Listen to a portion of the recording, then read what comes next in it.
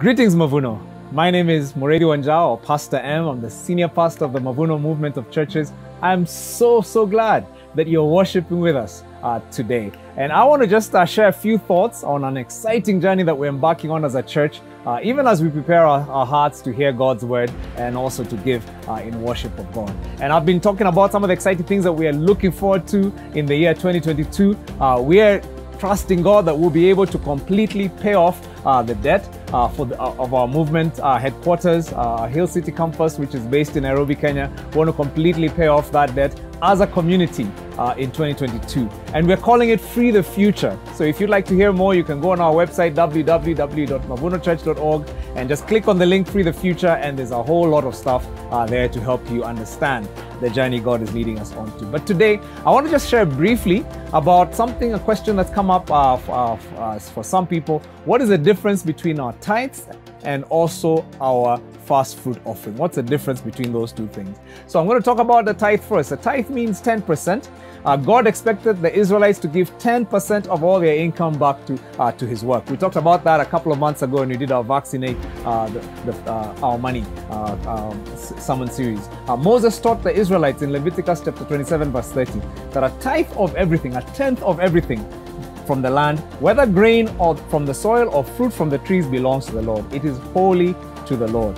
The tithe was a reminder that everything the Israelites had came from and belonged to God. It was seen as holy or set apart. It belonged to God. Sort of like it was so serious that if you didn't give it, it actually was seen as robbing God, taking something that rightfully belonged to God. We see this in Malachi chapter 3, verse 8, where God accuses the Israelites and calls them robbers for taking what belonged to Him, His tithe.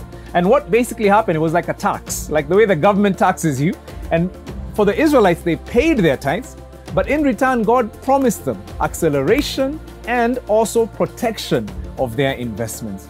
Now, on the other hand, first fruits, a little different, was when the Israelites brought the first yield of their harvest every year from their farms to God's work. And King Solomon wrote in Proverbs chapter 3, verse 9, "Honor the Lord with your wealth and with the first fruits of all your produce." Now, a major difference between the two is that, unlike the tithe, the first fruits was a voluntary offering. It was not something that was obligatory for the Israelites. It was something that was done out of a free will. They came to God in thanksgiving, acknowledging Him as their source and their provider. When you give a first fruit offering, it's a celebration of all that God has done for you, but also an anticipation of all that God is going to do. And it's an honor. It's a way that you're honoring God as your source and your provider. And Proverbs chapter 3 verse 10 gives a promise. Just like the tithe had a promise, the first fruit has a promise. It says, "Then your barns will be filled to overflowing, and your vats will brim over with new wine."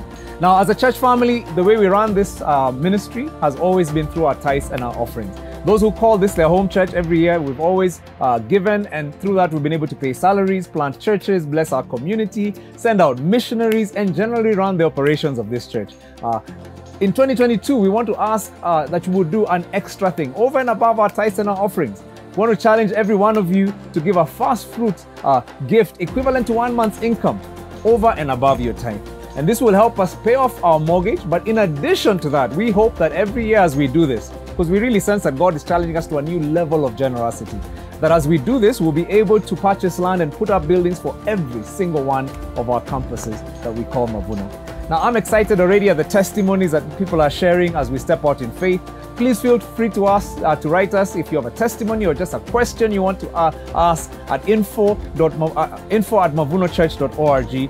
Send us any questions. We'd love to answer them. Next week, I'm going to be talking about these Old Testament practices and how they apply in the New Testament, because that's another question that's come up.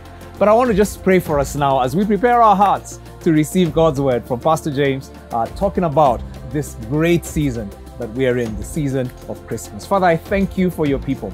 And I just speak a blessing over us, even as we come to give our tithes and our offerings. I pray that, Lord Jesus, you would increase our faith. Lord, you bless us in every way, that we'll be able to be increasingly generous. I really sense that this is a season you're calling us to step up in our faith, to grow in our faith, to grow in our generosity, to grow in every single way. And I pray for every family here. I know that there's some families that have faced some difficult times in this season. I pray for your courage and your encouragement. I pray that, Lord Jesus, we would test you, would step out in faith. And as we do that, we would find that you are God who is faithful. And so I speak a blessing now. I pray that, Lord, open our hearts even as we receive your word now. that we'll be able to understand everything you have for us. For we pray these things in Jesus' name. Amen.